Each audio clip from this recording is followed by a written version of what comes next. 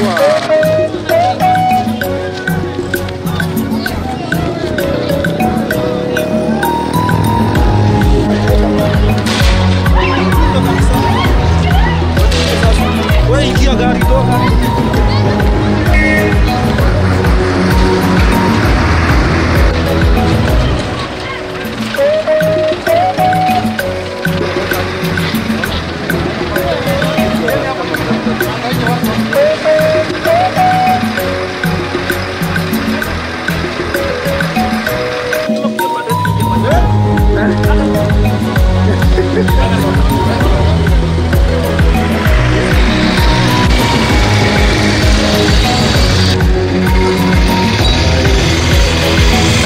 are here today to remind the government to fulfill what they promised. A hungry comrade cannot study, a hungry comrade cannot go to class.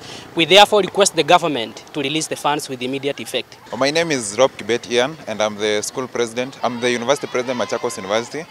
We are here as Students Association to protest against the action by the government. They intentionally decided not to give the students, especially the first years, their money that they have been demanding for the past 2 months. They promised to give them some upkeep and some loan when they are joining the school. But up to now, they have not received the money. So we are here on the street to demand for our money, and we are not going to bargain for that. It's around exam time.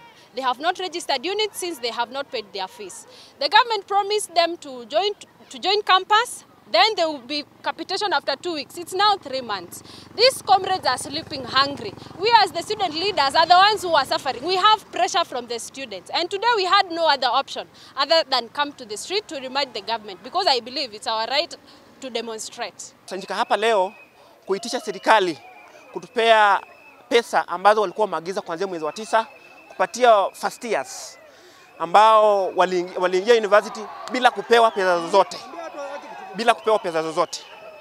Sasa ndo tumekuja hapa kama wanafunzi tuweze kudemand waweze kutoa pesa.